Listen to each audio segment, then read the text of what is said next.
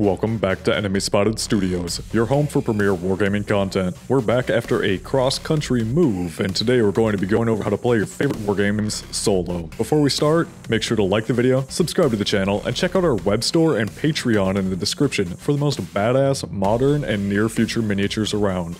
As an overview, we'll be going over how to set up a game, how to balance a game, and finally how to play a game against yourself without making it weird. I'll be using references from our own solo Spectre Operations games, Infinity the Game, and even Warmachine. Before we get specific, remember you're actually just playing a game of toy soldiers versus yourself. The main goal is to have fun. You're never going to be able to match an opponent's thoughts exactly to perfect whatever weird competitive combo you have in mind. Now let's jump into setting up a game. Depending on your game system, you may have pre-made scenarios or nothing to go off of at all. In that case, look at the history or the universe of your game.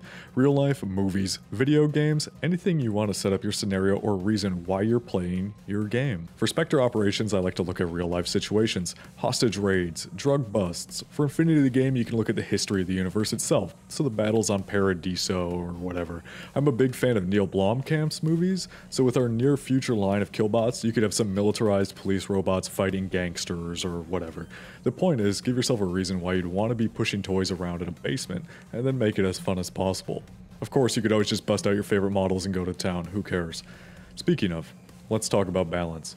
Your solo play game should never be balanced. Balanced is boring, especially when you control both sides. It's kind of like that film, where the computer takes over and nukes everyone. To throw off the balance of the game and make it a little more fun and challenging, I like to come at it with a US Army op-ord approach.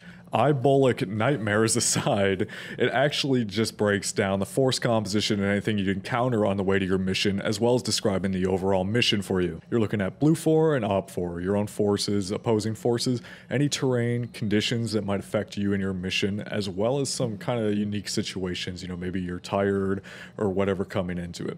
You're basically looking at the larger aspect of the scenario and using that to balance it. So if you're doing a drug bust in the desert, you might have adverse weather, or your dudes might be tired from hauling their ass across the desert, or the bad guys might know you're coming because they have intel. Use this part of the process to unbalance the game using conditions relevant to the scenario. Maybe for Warmachine you don't even have a warcaster, you're just a bunch of plucky little Russian Winter Guard. I think that's what they're titled. So it's just you and your Winter Guard, but hey, here's a snowstorm to use as cover so you can get up and hack them to bits. Use your scenarios in mind when balancing the game. Most of all, remember to make it fun. Now the part you've probably clicked the video for and sat through my voice for, playing the game. There are 3 ways that stand out to me when playing a solo game. You have AI rules, artificial intelligence, player versus player, and a mix of the two. AI will be fully randomized actions for the Op 4 or opposing force. This is great for berserking enemies, scared enemies, patrolling enemies, or target selection.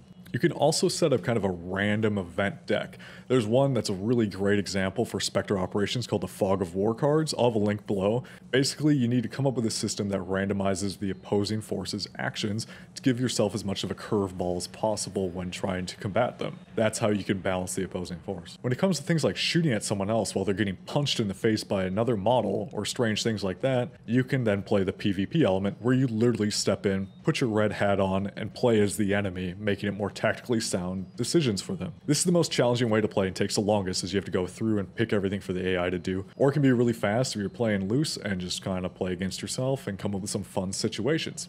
I prefer a mixed approach where I randomize most of Op 4's larger actions until it doesn't make sense. Basically patrol routes, where reinforcements will come on, their larger scale interactions, like maybe they decided to bug out early, stuff like that. But when it comes to actually, lighting a dude up with a PKM, why would you switch targets to the dude so far away you can barely see him? That guy's just going to keep blasting away. That's where you step in and take over and be like, hey, keep blasting away.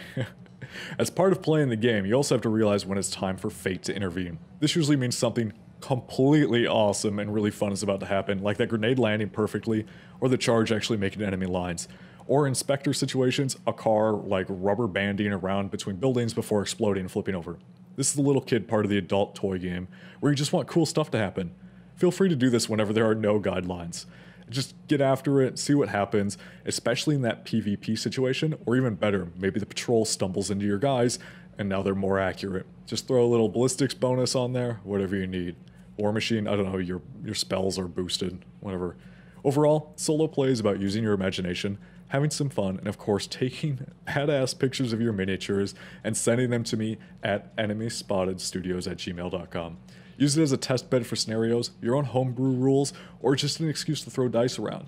And do not be afraid to involve other players in these AI situations. Maybe even a friend can play co-op then and have an AI controlled force. Thanks for watching. This has been Enemy Spotted Studios. Make sure to check out the web store and Patreon below for more ways to support us, as well as like the video and subscribe to the channel. Please leave a comment describing your best solo play situation and the crazy stuff that happened. Thanks.